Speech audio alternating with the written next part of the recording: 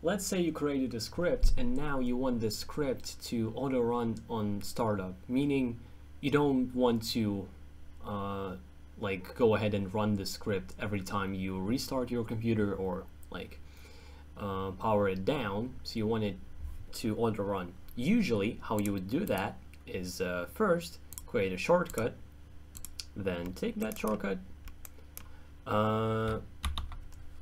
press Windows R, type in shell :startup, and you get this folder that starts up everything that is here, and then paste the shortcut here. Thing is, when you know how to do that, that's pretty easy and fast to do, but if you write a script for someone else, having to explain all of that can be fucky. What if instead you have something that does all of this automatically? Well, I've written exactly that. So first we'll look at version 2. I have both versions, for version 1 and version 2, but since I use version 2 the most, I'm going to explain that first. This is a function that you can call that lets you select a file that will run on startup. How does it work? First, you get a GUI that lets you select a file, then it gets the file name and creates the shortcut of that file with the file name in that folder that we get to by doing this.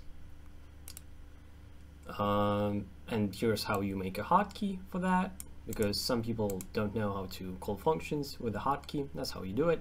Basically just change the hotkey and that's it. Or if you don't want to choose a file that runs on startup, but instead the script itself gonna run on startup, this is how you do it. This is actually unneeded. Neither of these are.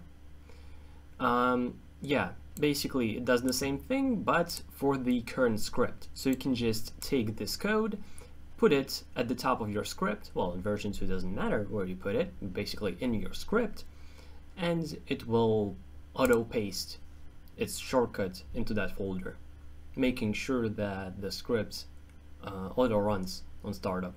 Now let's have a look at version 1, the version that most people use. Same thing.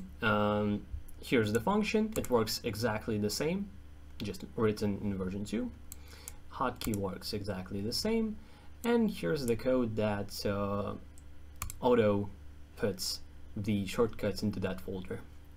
Okay, so I'll leave a link to both version 1 and version 2, so you can just go ahead and use this in any of your scripts.